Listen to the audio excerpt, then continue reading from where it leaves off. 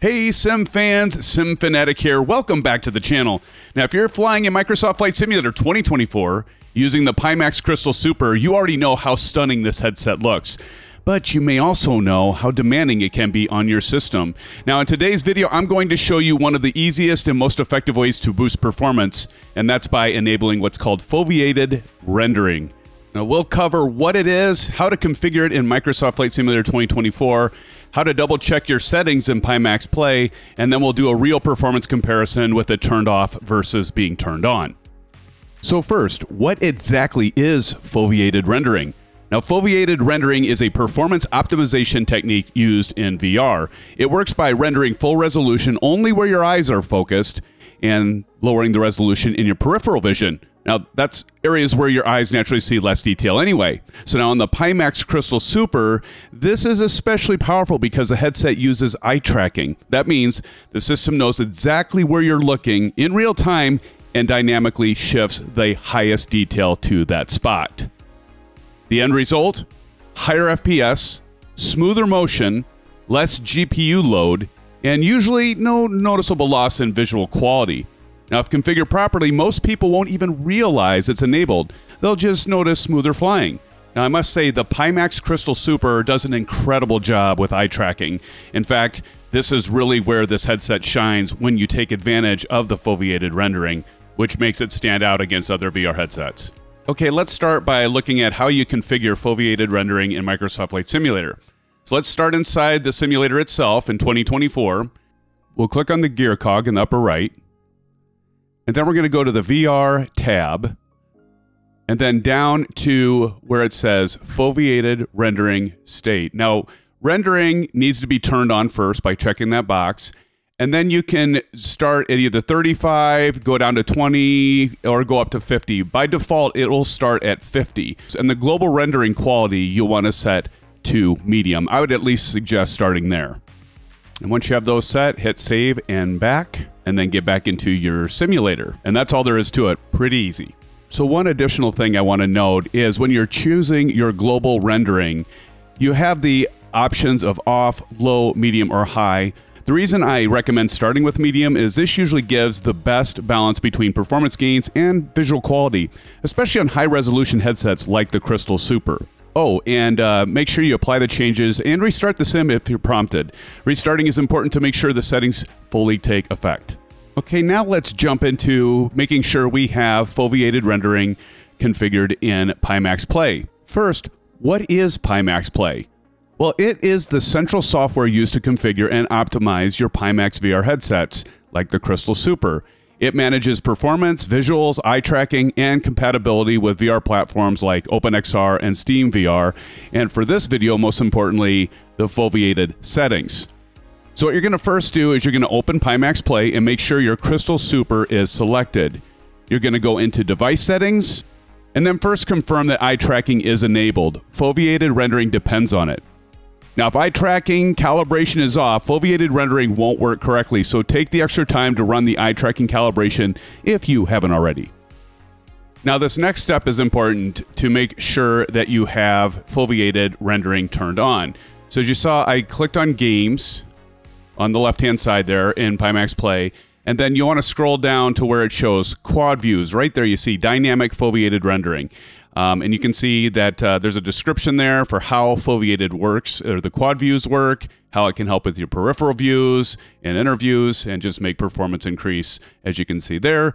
And then you have selections here. I have mine at balance, but you can do performance, balance, quality, ultra, customized, but balanced is what I started with, but you can tweak that and play around with it to see what works for you.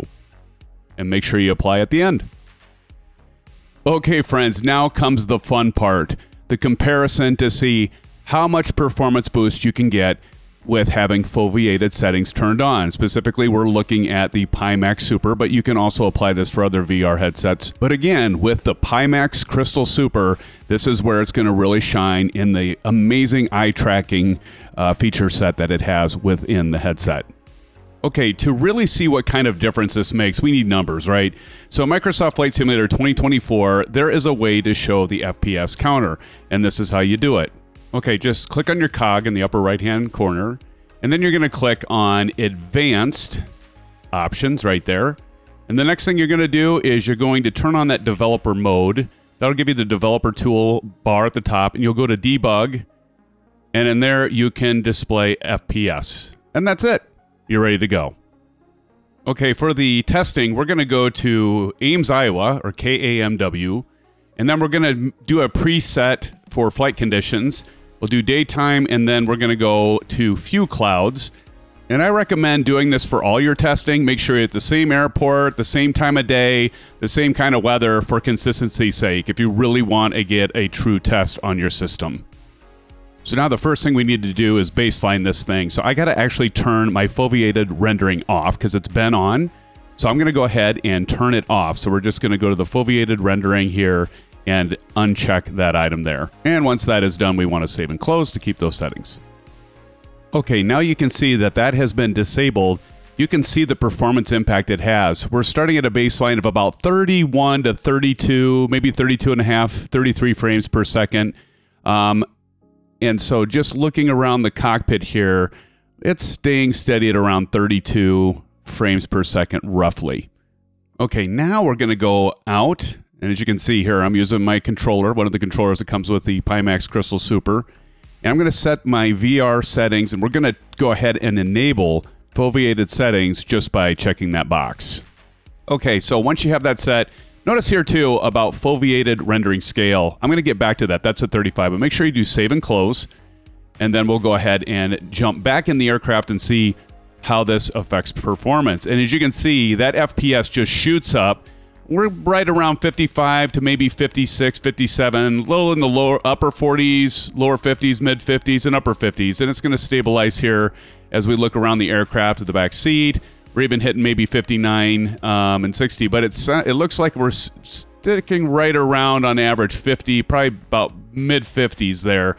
So, you know, going from 31 or 32 to 55, you can do the math, and that is a nice increase in boost in performance. Okay, now what we're going to do is we're going to go back into the VR settings, and we are going to play around with the foveated rendering scale. Another thing to note is I have global rendering scale as medium, and then I'm also using DLSS in performance mode, so do pay attention to that so you can change those settings depending on the graphics card you have. But we're going to move this up, slider up to 50, and enable it. Now what I want to show you is the rendering scale and the difference this makes. It does have an impact. So if we go back into the cockpit here, now you can see by enabling that and turning that scale up to 50, the performance impact it has. And by the way, when you enable foveated rendering, you will, by default in Microsoft Flight Simulator, have that automatically set to 50. So I wanted to show here the impact performance just on the scale. Having it set to 50 actually does for the scale.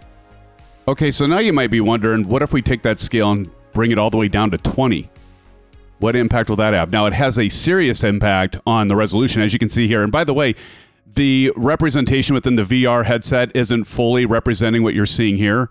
But like when I turn that down, even in the VR headset with the eye tracking, it is very pixelated, and you lose a lot of that higher resolution quality. And as you can see by the frame rates, you really aren't getting that much increase in performance. In fact, I don't think for my setup, you see any difference in performance at all between having the rendering scale from 20 to 35, and you get a vastly better performance and visual quality at 35. I think that's a sweet spot, at least for my setup. Oh, and speaking of my setup, I guess you all might be wondering, SimFanatic, what are you running for a PC build? So I am running an AMD Ryzen 7 9800X3D for my CPU. My GPU, I'm running an Asus TUF 4070 Ti Super. And for memory, I've got 64 gigs of G-Skill Trident 6000 MT. And for storage, I am running a 2 terabyte Samsung 990 Pro NVMe drive.